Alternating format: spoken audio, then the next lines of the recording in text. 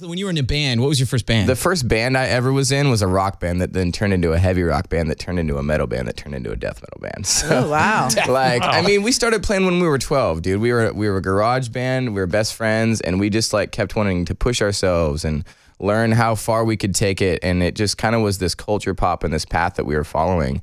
And I loved it. It was so fun to get to headbang every night and like be a part of this rising culture, but it just was something I grew out of as I got older. Like I didn't want to do that anymore, and I wanted to write more. Like the guys like, dude, come on. I mean, let's go not death really. Metal. Like I think they're like, yeah, you can go. You know what's funny though is I remember sitting in the van one day on tour, thinking like, I'm gonna do this for the rest of my life. I'm gonna rock. I'm gonna be a rocker. Like I'm not gonna be one of those guys that starts writing love songs. You know.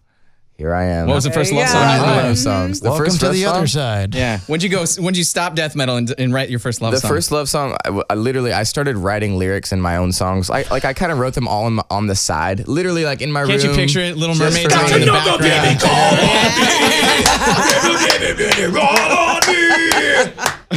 You got it! So for what Chuck just sang, this is what that evolved into, is All on Me. You got my number, you can call on me. I think you were on key. If you in trouble, get the phone. I like them both. When you're mad, Oh my gosh, that made my morning. You would destroy your voice in like no time. Yep, especially in the morning. We're talking about singing in the morning, dude.